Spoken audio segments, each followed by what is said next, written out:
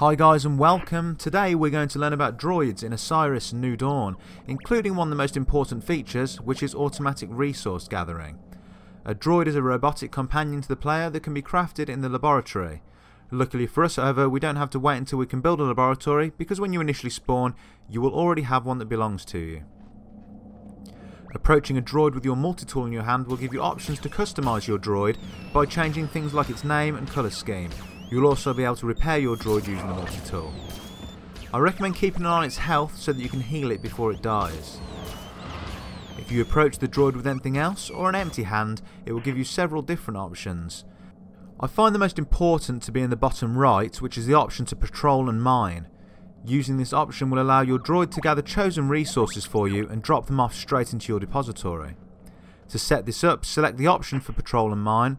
It will now give you a chance to specify where you want your droid to mine. This depends on what resource you want to mine.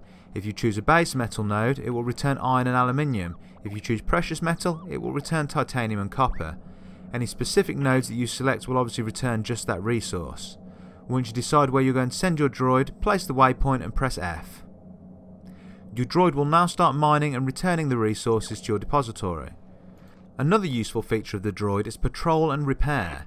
This is set up in exactly the same way as the mining setting, however your droid will repair any buildings you target and then will keep them repaired. If you found this guide useful, then please subscribe to my channel. Thanks for watching. Peace.